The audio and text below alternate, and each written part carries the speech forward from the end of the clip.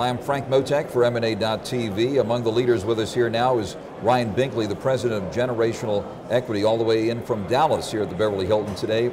Ryan, thanks very much for being with us. And a lot of challenges and uncertainty in the markets nowadays, a lot of volatility too on the third anniversary of the financial crisis this month.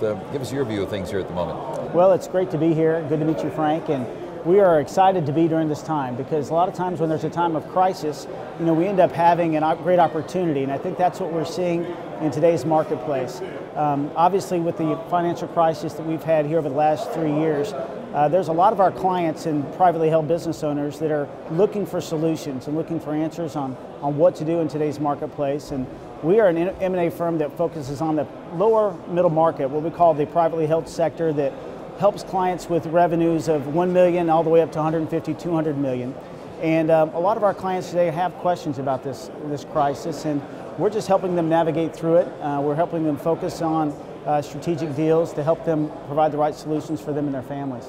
With worries about Greece and all, and of course the fallout from 2008, is the financial crisis over in your view? Well, we don't think so. We think that there's still, obviously, every time that there's news out there today, there is still lingering effects from it.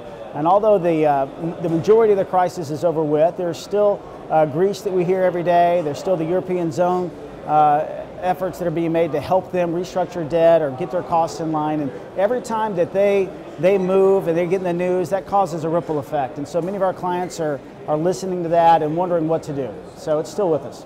Dodd-Frank's still coming together. How's this new regulatory environment impacting things? Well, that's something that's a lot of our clients don't understand fully.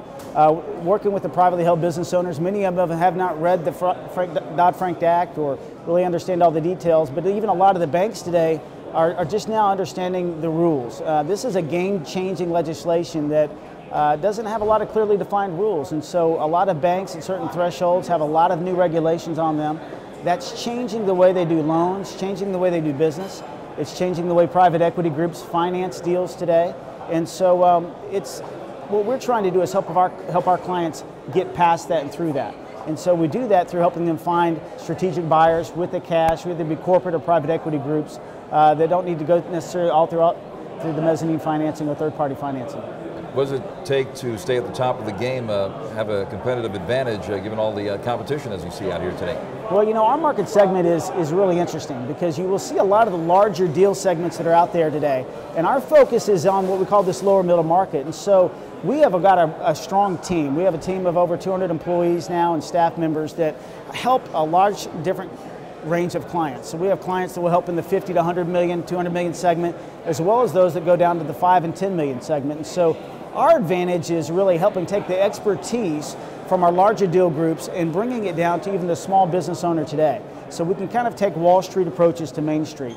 And that's helped us really create markets for our clients. Instead of it just being putting a client out there in a market and letting buyers come to us, we're really going after the strategic players and helping them define that and put a good offer in front of them.